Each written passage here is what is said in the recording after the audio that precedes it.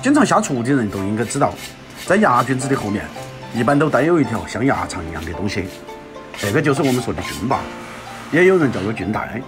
平常这种食材一般用于火锅串串和在卤菜之中。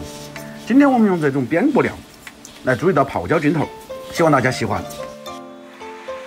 把菌把清洗干净后盖刀，切成3到4厘米的小段儿，这个长度可以按照自己的喜欢来做。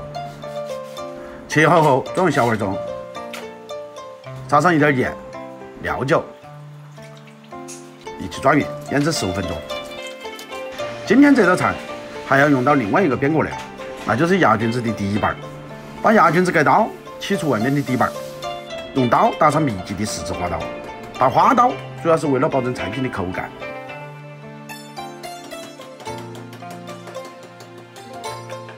把处理好的菌底板装入小碗中，与菌把一起腌制15分钟。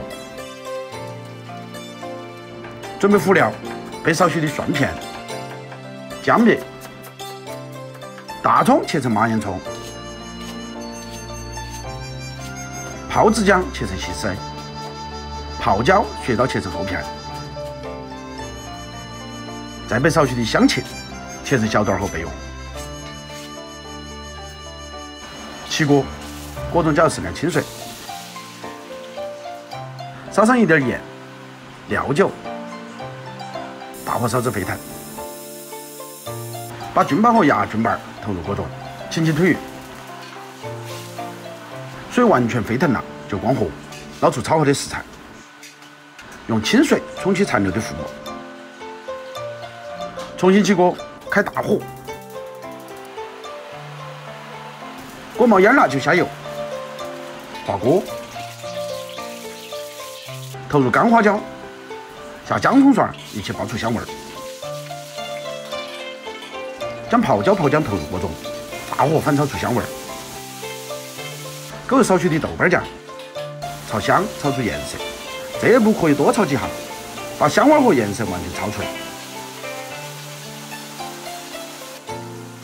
倒入焯好水的食材，淋上一圈料酒，快速翻炒均匀。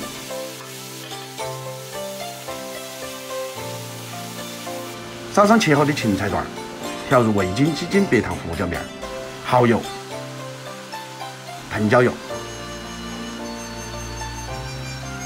适量包龄醋，沿锅边淋入，大火快速翻炒均匀，美味即餐。